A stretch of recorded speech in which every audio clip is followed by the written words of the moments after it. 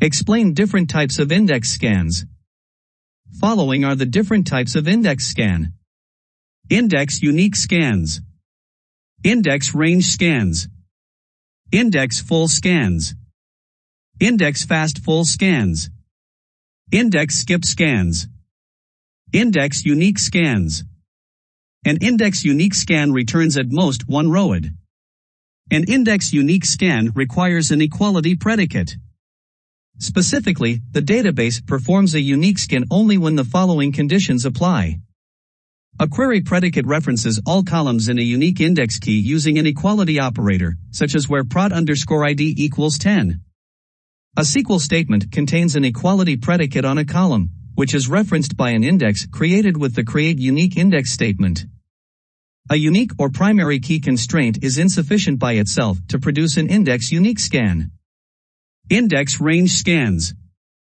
An index range scan is an ordered scan of values. The range in the scan can be bounded on both sides, or unbounded on one or both sides. The optimizer typically chooses a range scan for selective queries. By default, the database stores indexes in ascending order, and scans them in the same order. For example, a query with the predicate department_ID greater than or equal to 20 uses a range scan to return rows sorted by index keys 20, 30, 40, and so on. If multiple index entries have identical keys, then the database returns them in ascending order by ROID. For the optimizer to consider a range scan, wildcard searches of the form call one like %ASD must not be in a leading position. Index full scans. An index full scan reads the entire index in order. An index full scan can eliminate a separate sorting operation because the data in the index is ordered by index key. The optimizer considers an index full scan in a variety of situations. The situations include the following.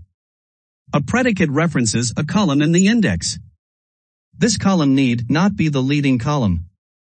No predicate is specified, but all of the following conditions are met. All columns in the table and in the query are in the index. At least one indexed column is not null. A query includes an order by unindexed non-nullable columns. Index fast full scans. An index fast full scan reads the index blocks in unsorted order as they exist on disk. This scan does not use the index to probe the table, but reads the index instead of the table, essentially using the index itself as a table. The optimizer considers this scan when a query only accesses attributes in the index. Unlike a full scan, a fast full scan cannot eliminate a sort operation because it does not read the index in order.